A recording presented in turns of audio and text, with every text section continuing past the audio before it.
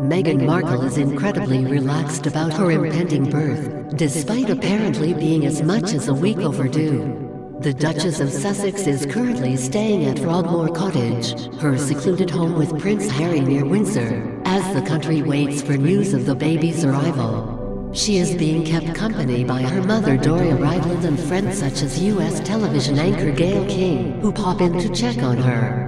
The royal baby is now thought to be as much as 7 days overdue, and there are concerns the Duchess, 37, may have to forego her dreams of a natural home birth for an induced labor and hospital delivery.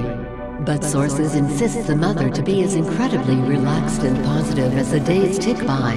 Unless nature takes its course soon, it is likely the Duchess will have to give birth in hospital, of which Frimley Park in Surrey, 15 miles away, is the nearest.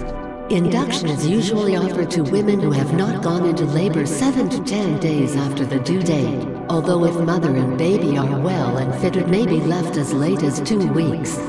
Contractions are triggered by physical manipulation or drugs, and once they begin there is no chance of a home birth as it is against national guidelines. The Daily Mail revealed last month that the Duchess was keen to follow in the Queen's footsteps by having a midwife-led birth at Frogmore Cottage.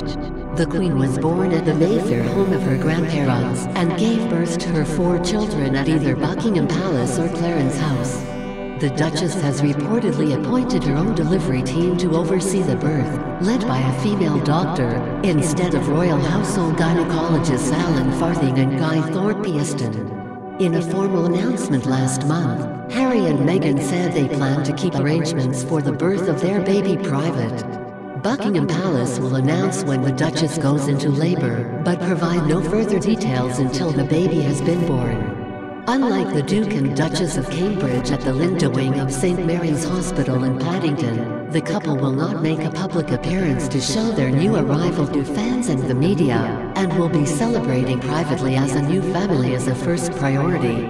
It is understood photographs of the baby, who will be 7th in line to the throne, will be issued to the public when he or she is a few days old. Prince Harry has cancelled part of a 2-day visit to Holland this week, increasing speculation the baby will arrive imminently. The couple announced their pregnancy to family and friends at Princess Eugenie's wedding in October.